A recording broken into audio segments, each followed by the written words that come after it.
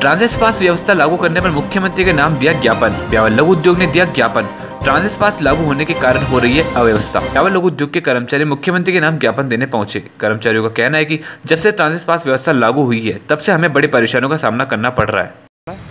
ब्यावर लघु उद्योग संघ ब्यावर ने आज जिलाधीश महोदय को ज्ञापन दिया है मुख्यमंत्री महोदय के नाम।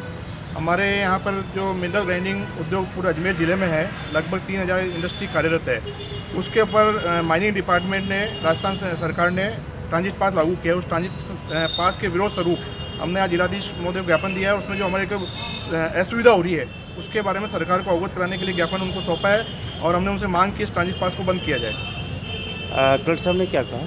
कलेक्टर साहब ने जयपुर बात करके निश्चित इसमें कुछ अच्छा सुधार हो, राहत मिले, ऐसी आश्वासन हमें मिला है। आपको परिचय?